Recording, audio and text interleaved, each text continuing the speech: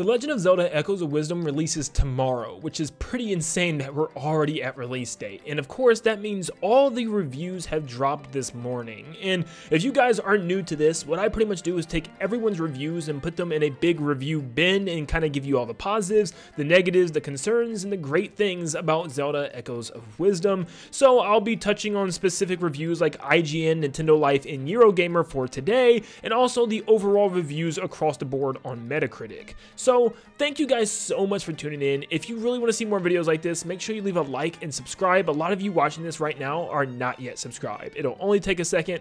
Thank you so much, and let's dive into the reviews for The Legend of Zelda Echoes of Wisdom. So obviously we know what Echoes of Wisdom is about. We're playing as Zelda. There's no time to waste and try to go back through the whole thing that we already know. Like, of course, yes, Link needs help. You'll be going through the still world in order to complete dungeons in order to piece the world back together. But let's start off by how long is this game? Well, the verdict seems to be around 15 to 20 hours for the main adventure. Plus, it seems like there are going to be tons of side quests to complete after you're done with your main playthrough. Right now, the game is sitting at an 86 on Metacritic, right around a B. There seems to be mixed reviews, mostly around 8 out of 10s, 9 out of 10s across the board. And let's go through what people think were the positives and what they thought were the negatives. IGN actually gave the game a 9 out of 10 and said it's one of the best Zelda games ever. Literally, not just top-down 2D games, one of the best Zelda games. They, a lot of the time, compared this to the modern and classic Zelda games kind of combined into one bunch.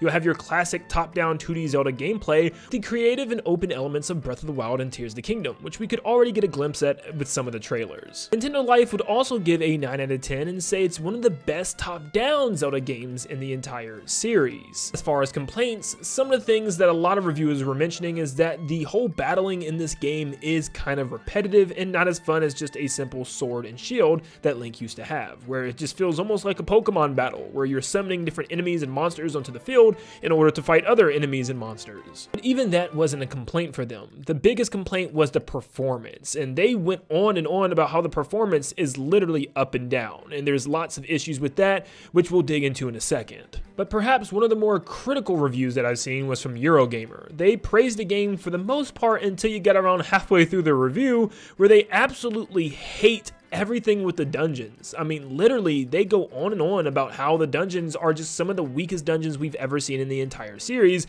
and feel like watered down versions of past dungeons that we've completed over and over again. They claim these dungeons are a slog and a slow, mindless drag to get through, and they don't really offer anything all that interesting. And their themes are not that interesting, along with the fact that it doesn't really focus on specific echoes for the dungeons, which is kind of a letdown if that is really the case. They also complain about things being brought from Breath of the Wild and Tears of the Kingdom that just felt useless in this game, such as making smoothies and automatons, which were really late in the game to obtain. But the smoothies would give Zelda more stamina and health in certain situations where it just wasn't needed, especially since there's no stamina bar. All it did was increase her speed of climbing or running at a slight pace. But let's jump into some overall positives from multiple reviewers and some gameplay functions that I haven't talked about. So overall, the story apparently is a lot better, and it feels a lot better as you're playing with a character that isn't just a mute like Link. This is a main character, Zelda, that normally speaks, and I'm not 100% sure if she speaks to other characters in this game or can we actually see her speak and communicate,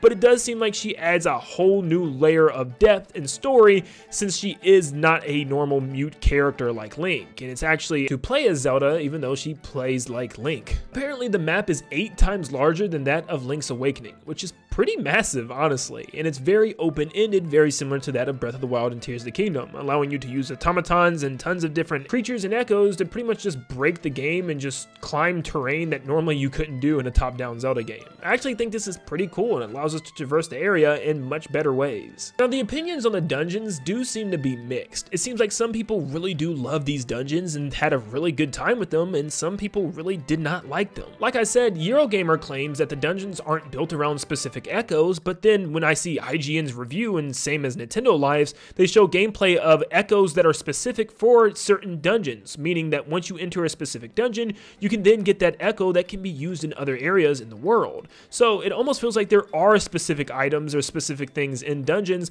that can be used in order to complete that dungeon. Like I've seen, for instance, a giant wind gun that Zelda could carry around and blow sand out of the way like Gust Bellows from Skyward Sword. Now, the dungeon puzzles do seem to be more open-ended, meaning there's multiple ways to complete them, and I heard there's a lot of aha moments when you do figure out the correct way, and it feels really good just like classic dungeons would. There's apparently a total of 7 dungeons in the game entirely, and they feel a lot like A Link to the Past, which in my eyes is a good thing. Like I said before, a lot of people claim that this is a perfect mix of classic and modern Zelda, giving you classic dungeons in the top-down 2D perspective that we're used to, but also adding elements that definitely were needed, like tons of side quests and a side quest log in order to keep track of them, and of course, more of an open-ended nature, allowing Zelda to jump and climb up specific terrain using echoes, and even her new bind ability seems to be stuff that's kind of just pulled from Breath of the Wild and Tears of the Kingdom, but work pretty well in this game. Like I previously stated, apparently there are tons of side quests and things to collect, including stamps scattered around the area with a little stamp guy that you go up and talk to,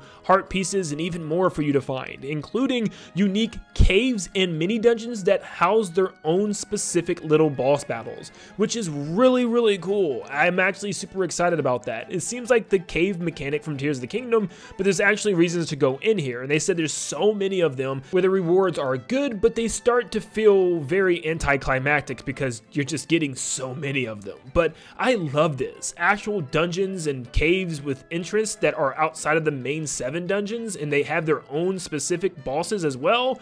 This is super cool, and I'm super excited about that, and that makes me really want to explore every nook and cranny of Hyrule, which is something that I never thought I'd be doing in a top-down 2D Zelda game, nevertheless. But going back to Eurogamer, he claims some of the best part of the dungeons were getting to the front door of the dungeon in the first place. They required you to do some specific tasks or do some really fun platforming in the still world, which reminded him a lot of Mario in certain situations, which is pretty cool, and this reminded me of Tears of the Kingdom as well, where I thought the lead up to the dungeon was some of the best parts of the dungeon, not even the dungeon itself. For instance, the journey to reach the Stormwind Arc high above the clouds was such a climactic moment, and I loved that. It was like a cinematic masterpiece that you could actually play, and it was one of my favorite moments in the entire game. But it seems like going through the still world and reaching these dungeons is also going to be a real big positive, as you're walking up the side of flipped terrain and things that are just kind of wacky and messed up in this world.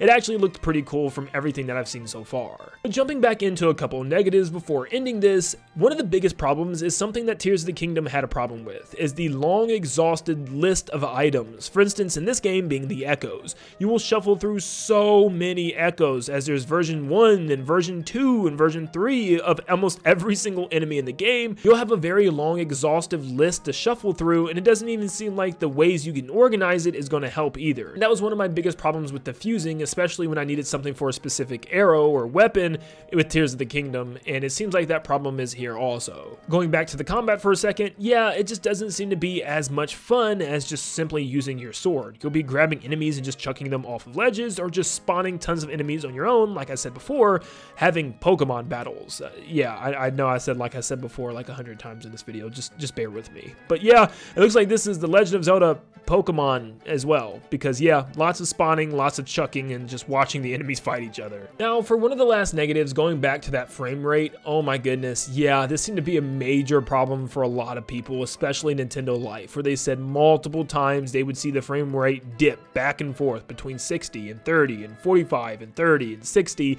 and it would just be very jarring. And apparently this happens the most in the overworld, where there's tons of characters on screen and things moving around, and apparently in the dungeons it's a lot smoother at a smooth 60 frames. And I'm actually for once going to have to agree with a lot of the reviewers here and just state that it's kind of inexcusable at this point. we are now in 2024. The Nintendo Switch is 8 years old, and this is a top-down, toy-like Zelda game. This is a very toy-like graphical game, and it's something that really should not be chugging like this on hardware in this day and age. It's really outdated hardware, and it's about time for Nintendo to finally reveal and release this Switch 2. This isn't turning into a Switch 2 video, but it's just very evident why people are clamoring for this so bad. It's because we should be able to play games like this at 1080 60 frames. I mean, come on, Nintendo. Overall, for the final verdict, it seems like The Legend of Zelda Echoes of Wisdom is not just a silly spin-off featuring Zelda. It is its original brand new top-down 2D Zelda experience and a new title in the Zelda series. Still some things that we really haven't heard about with like how deep the actual story goes, or if the boss battles are all that interesting either, but with that said, we got enough information to figure that this is a fun experience with dungeons finally making a return, whether they're the dungeons that we've been expecting or maybe they're just a little too easy for us. We're just gonna have to wait and see and try them for ourselves. But overall, I am excited for Echoes of Wisdom, and it looks like it's an overall pretty fun experience. But let me know if you learned anything from these reviews. Let me know if this made you either want the game more or maybe even want the game less. Thank you guys so much for tuning in. Make sure you leave a like and subscribe before you head out, and like always, I'll see you all on the next one. We need that Switch 2, Nintendo. See you guys.